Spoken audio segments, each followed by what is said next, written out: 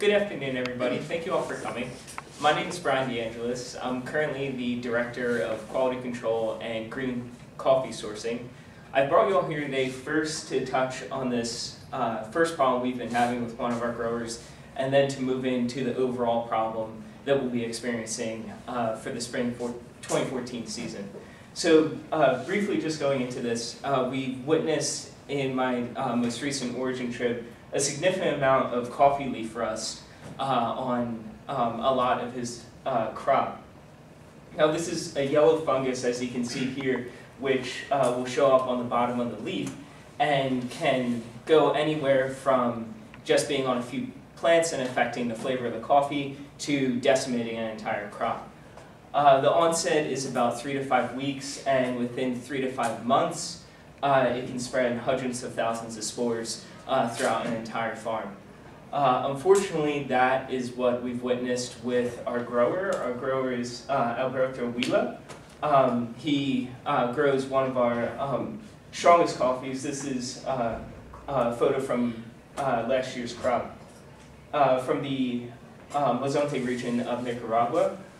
He's our longest standing grower that we've had throughout the company of 5+ years, and that's definitely really significant because working with the same grower year to year, we're able to improve their crop very significantly.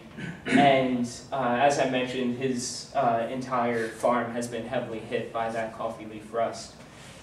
So stemming into that, as well as the entire delivery of green coffee we received from him last year, we are running out of supply of green coffee from last year's crop to roast. That will be happening within the next quarter, that will run out of said coffee, and now would be the time that we'd be receiving that fresher crop, which has been affected so heavily by leaf rust.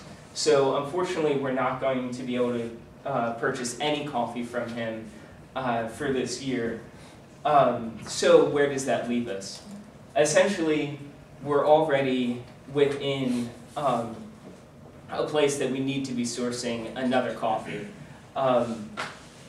Because we're unable to buy anything from Roberto this year, it does present a really strong opportunity for us to find another grower, potentially within the same region, although we have seen coffee rust expand to a number of different farms, and could ultimately provide a much greater selection for our clientele if we were to expand more into areas of East Africa or elsewhere for our coffee sourcing.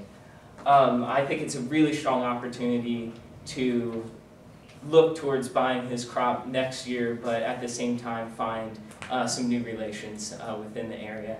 I thank all you guys for coming, and I appreciate your time. Thank you.